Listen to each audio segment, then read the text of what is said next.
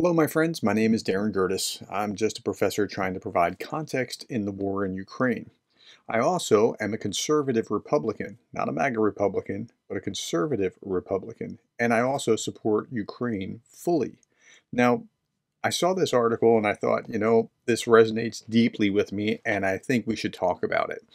So there was an opinion piece in the Kyiv Post. A senior Republican speaks about the GOP and Ukraine. Now, the author is a Scottish professor who had an email correspondence with a unnamed senior Republicans who has been active in multiple administrations, knew many of these for the last few presidents.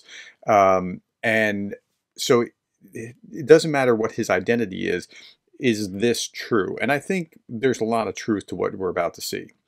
He said one of the questions to this guy was, you've chosen to stay in the party and fight for it. Now, a lot of people say, well, you just have to leave the Republican Party. It's not so easy if not all, if many of your other values, except for Ukraine, are over on the Republican side. Even if MAGA has come in and warped and kind of mutated things, it's not easy to leave the party. And there's really no Democrat Party that wants to have somebody with me with the rest of my values. But set that aside. He says this: you've chosen to stay in the party and fight for it, even though you are deeply worried about what Donald Trump has done to the party and the USA. Why? And his response was very simply, the world needs a functioning Republican Party or else it will fall into disrepair or worse. I think that's fair. I think we need a functioning both sides of this because one will keep the other side on track. But the Republican Party has traditionally been very hawkish about the world order post-World War II and watching out for bad guys, particularly dictators who might do bad things. The Republican Party needs to have a coherent foreign policy that engages the world, recognizing threats and appropriately dealing with them. Frankly, probably 80% of the party rank and file could agree with this statement. Now, there's a undercurrent of isolationists in the party now that weren't there maybe 10 years ago, but I think that's probably a fair statement. How can we do that if we are not in the party? So that's where I am. I'm choosing to stay and fight for my party. Now, some people would say, well, you can't be a Republican and support Ukraine. Do you really want a system where half the country can't support Ukraine? Is that what you're saying? That's ridiculous. That's pig ignorance. Okay. Many of your readers may scoff at what I just said, but your readers are quite intelligent. So consider this. A third of the party would never support Trump in a competitive primary. Think Nikki Haley's vote, right? That actually happened. We saw that.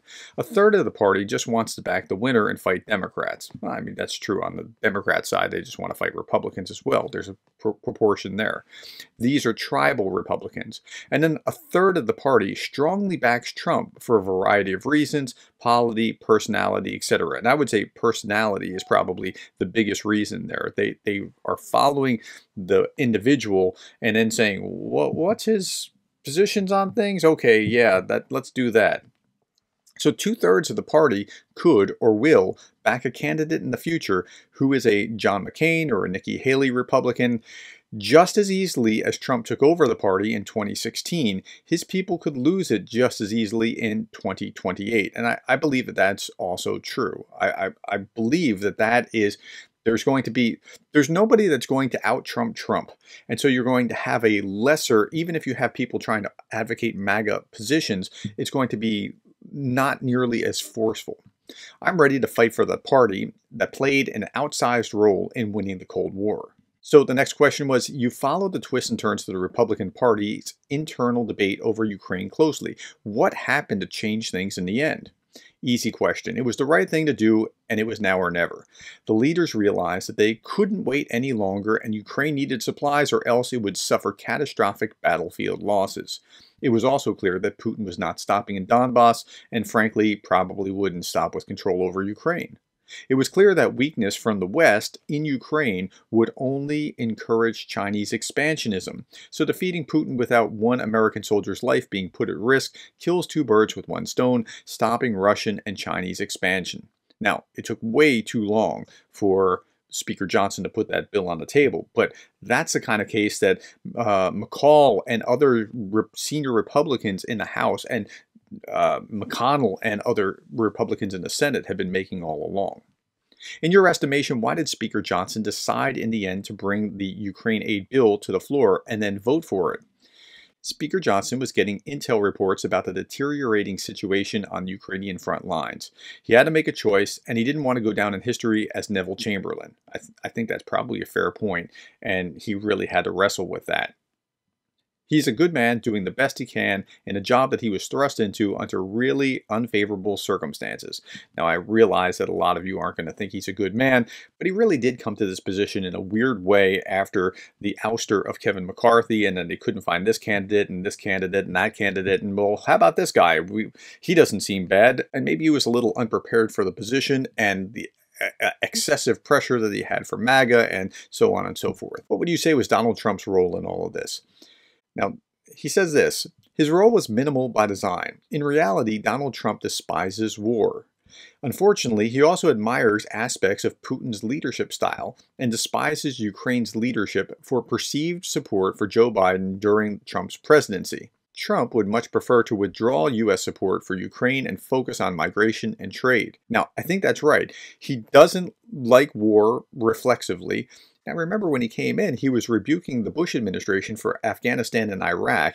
He doesn't like war, that's correct. And he probably has a chip on his shoulder because of the first impeachment.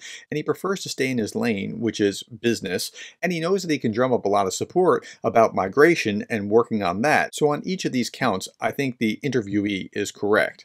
He also knows that he needs to win the election to stay out of jail. Well, that might be the case. Actually, if he goes to jail, he could theoretically win and then pardon himself, which would be very, very strange.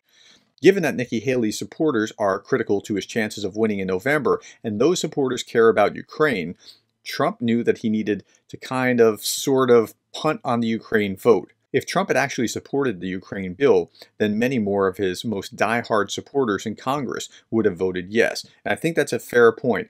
He didn't support it, but he kind of released it and okay, just go ahead and do the thing rather than come out and fully support the Ukraine bill.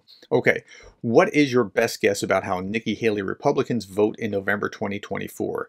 He says that Nikki Haley Republicans will vote for Donald Trump in November. Unfortunately, tribalism is a powerful force. The USA is no different from other countries in this regard. Now, I'm not sure how many of those will actually do it. I think smarter ones will look around and if they can cast a protest vote, will cast a protest vote. I think it's going to be a really difficult sell in the 7 or so battlefield states, but in the other 43 states, I think there's going to be a very good night for Nikki Haley to cast a protest vote to say, no, this is not what we're for as Republicans. What do you believe Donald Trump would do about Ukraine and Russia if he's elected in November? Donald Trump wants to avoid an inherited war similar to what Richard Nixon dealt with in Vietnam. Trump's plan will be to pressure Ukraine by threatening to cut off military aid to trade land for peace. Trump will then call himself a peacemaker and move on to other issues. That would be an ideal scenario for Trump. And Trump does what is good for Trump, but it would be catastrophic for the rest of the world. Of course, in reality, this will solve nothing and just allow Russia to claim it defeated NATO and Europe, rearm, and try again to take over Ukraine from a stronger position in a few years. And I think that's pretty fair. If he, Trump, loses, what are the chances that someone like Nikki Haley could lead Republicans in a different direction? I agree with what the interviewee says here, and this is why instead of calling myself an ex-Republican, I'm staying within the party to fight for the party because I think this is correct. 2028 will be an all-out war between the 1/3 of the party that supports Trump and the 1/3 that is anti-Trump. The primary will be decided by the 1/3 of tribal Republicans who just want to back a winner and fight the Democrats. The anti-Trump crowd will have one big advantage. Trump will not be in the primary. All the aspiring wannabe candidates will try to mimic Trump, like Vivek Ramaswamy, and will fight for the hardcore Trump supporters, thus dividing them in an inverse 2016 scenario. There will be fewer candidates in the Nikki Haley traditionalist lane, and that's good because they can coalesce more rapidly. I truly believe that Trump is like Robespierre in this respect. He has very flexible ideology wrapped in patriotism. Now, that flexible ideology means he can go this way or he can go that way. We can't really predict what's going to happen. But ultimately, Trump cares about upending institutions, customs, and norms that can't last for long. The question is what will follow Trump, because whatever does will write the rules of the road for generations. So, tying everything together, if Trump loses in 2024, the odds are that a Republican will win in 2028. There's generally a flip flop between parties at the national level, back and forth.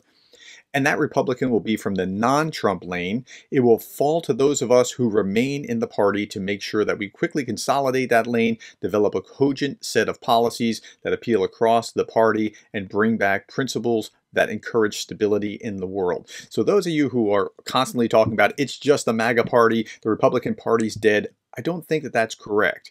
Everything that I understand about the Republican Party tells me that what this interviewee is saying is actually spot on. I believe that 2028 will be that year, and I want to be in the middle of that battle. So do I. That's why I'm still a Republican, and I'm a Republican that fully supports Ukraine and will continue to fully support Ukraine. Okay, tell me what you thought about this. Thank you for your time. Thank you for the likes. Thank you. Oh, by the way, if you're a conservative and this resonated with you one way or another, maybe you thought it was wrong, maybe you thought it was right, put I'm a conservative and then put your comments about what you saw about this. I really would like to hear your feedback, whether you think this is correct. In the same way that if I was doing a video about what Democrats think about something, I would say, look, if you're a Democrat, I want to hear what you think about this. Conservatives, not so much, because you'll have a different perspective than the people in the other party have, right? Thank you for your time. Thank you for the likes, the shares, the subscribes, and thank you for being the kind of person that cares about Ukraine.